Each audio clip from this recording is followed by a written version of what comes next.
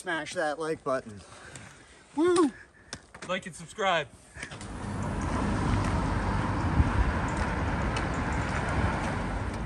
The world is waking up. Kids are going to school. 7:30 in the morning. Not your average house. About 30 minutes of zigzagging through roads and I finally get to Putney Heath, which I should be in for a couple of miles, I think.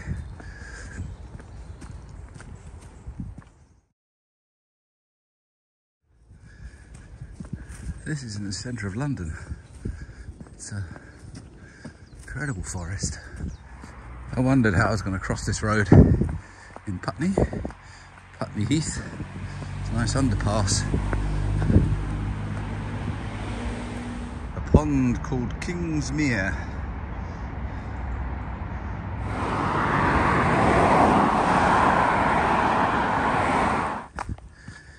Deep in a wood in Putney, and I can hardly hear the traffic, and I'm in the centre of London. Madness. I can see a runner a long way ahead.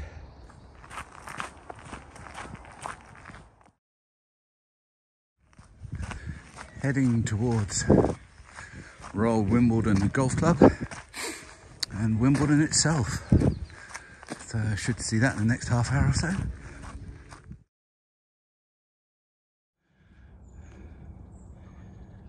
A lone runner. Popped out of the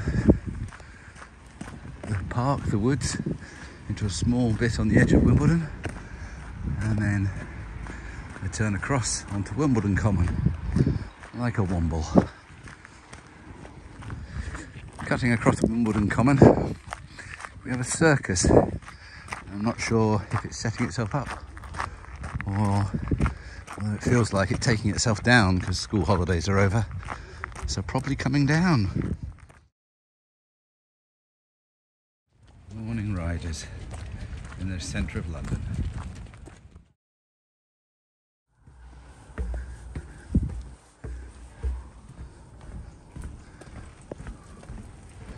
Cutting through some railway sidings and between houses.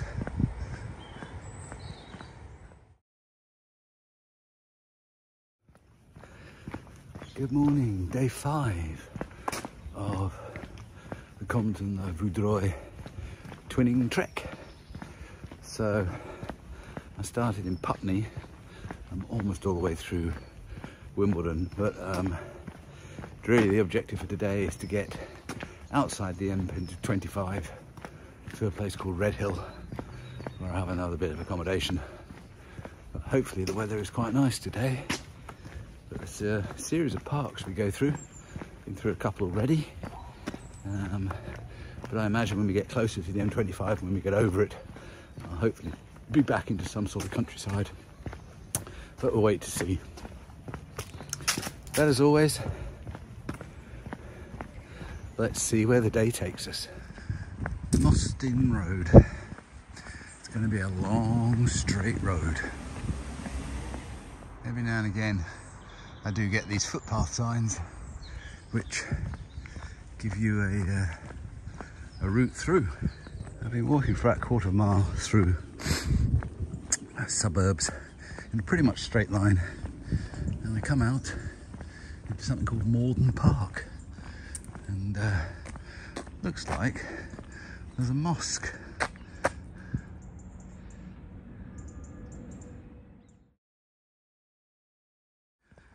Another quite large open space, but for the purpose of walking, it's a concrete path.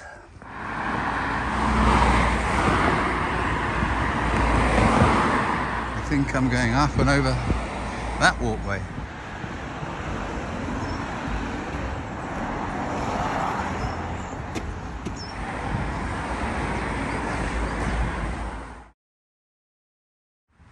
Into another park to cut across with runners and pedestrians and everybody.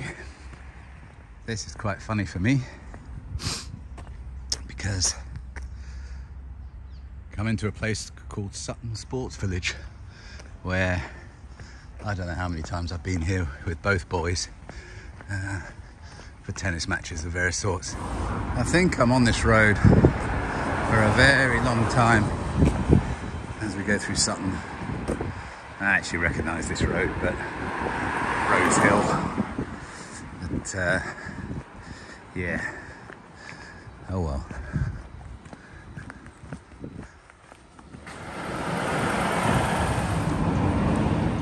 Sutton Market, not sure whether it's every day, probably is.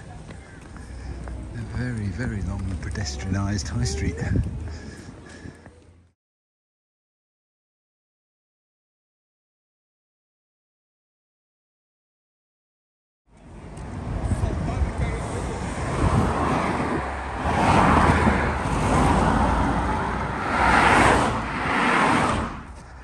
Off the roads and onto Banstead Common, it says.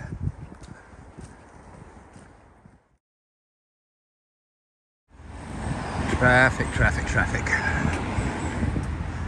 Crossing a busy road for a hole in the hedge. You get over and it says it's a public footpath. So, away we go again.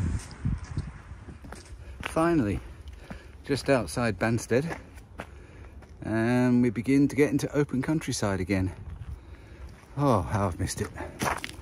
But I know I've got more road walking to do, but at least a little bit of countryside.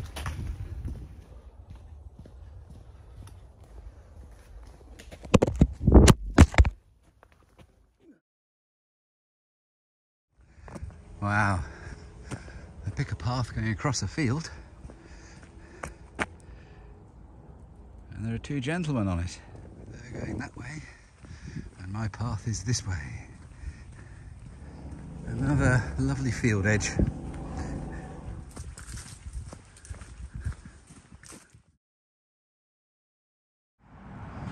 One after another of these private estates.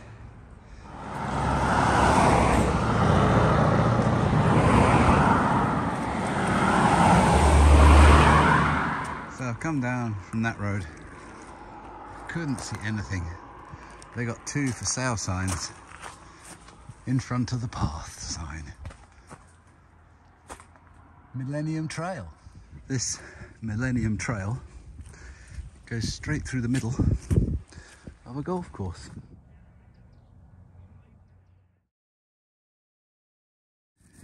Through the golf club and there's scrub on the edge of their golf club, and you come out to open fields. It's supposed to be the Millennium Trail. I'm not sure how long the last person who's been on it.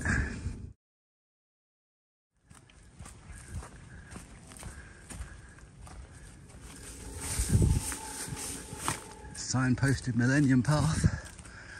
This is the widest bit of it so far. Most of it's been overgrown. It's a beautiful day.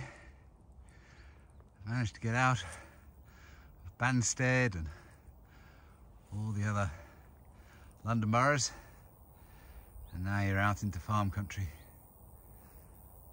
There's nobody about. Completely peaceful. As you walk across the field, you can see absolutely nothing, and then you get within 3 yards, 5 yards, and you see the gate. We're less than half a mile from the M25 from crossing it, and you can't hear anything, well, apart from a plane. It's a thin road. I wondered how we were going to get across the M25, and the answer is underneath.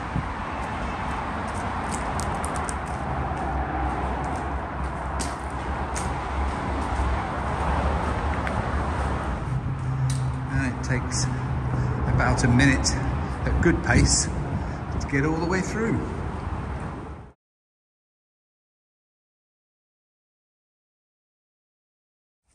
I've been on the Millennium Path for a bit, but here are some concrete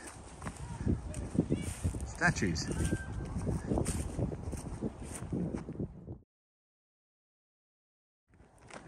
a very structured path around these stones going up and over the hill. That's probably where I'm going.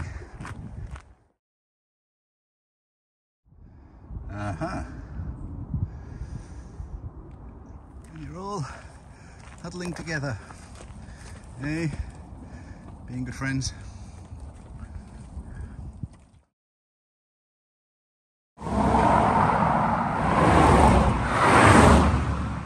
These signs are often hidden in trees, but this is the way I've got to go.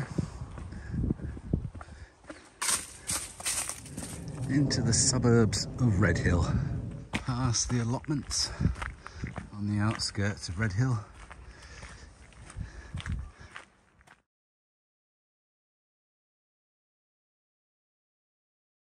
Starting to leave Redhill now, out the back a bit, into a region called Earlswood. Loads of hospital workers walking the other way as I'm heading towards one of the bigger hospitals around here. So coming to the end for the day, really following a cycle route. And my accommodation is slightly off to the right. Smash that like button. Woo! Like and subscribe.